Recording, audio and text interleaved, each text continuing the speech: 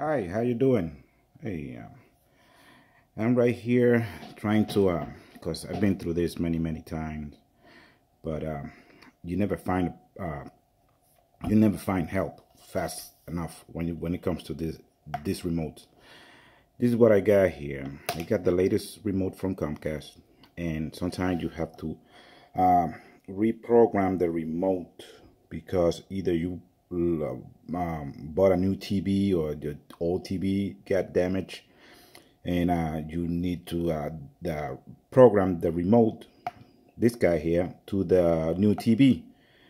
But when the technician goes and do the installation for you, he does it, and he does it in a flash, and then he takes off, and now you got no help. But it's very easy. When you get this guy here, what you need to do to reset this guy to factory, you're gonna hit the letter A N D at the same time, and you're gonna keep it pressed until it flashes blue or green, I'm sorry, and then you're gonna hit or click 981, and that will bring you saw the two light flashing. That will bring the remote to factory settings. So now all you got to do after that is just click the Xfinity button and your the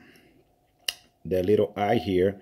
You press it both at the same time. You hold it until the light turns green again, and then you can put your numbers. You put the numbers, then that it shows on the TV screen, because you have to be doing it in front of the TV. And then you put those numbers, and let's see, 565, whatever. And if it will show that it took it. So after that, you just follow what the screen tells you, and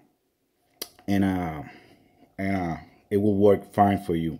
I've been through this a lot of times because I deal with TVs, and I'm assuming a lot of people come to me and ask me, hey, how do you fix this? How you they don't want to go through the troubleshooting through the Comcast, because sometimes it takes too much time, and it got too much information involved. So, and it's the same with this guy here.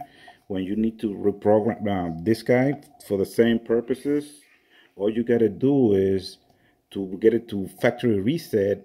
You're going to hit the setup button until it blinks. This guy blinks twice. You hit it, you click it, you hold it, and then you put 987, and that will bring this guy to factory reset. And the same thing, when the factory reset the remote, you're going to click now the setup button and the Xfinity button, and that will give you the three numbers to pair this guy to the TV, so you can aim anywhere. And the same with this, like I show you at the beginning, and it will aim anywhere. You don't have to aim at the TV, and it's very convenient. It works with worked with almost every TV. All right, hope this video helped you, and don't forget to subscribe to my channel, and I'll see you in the next video. Thank you.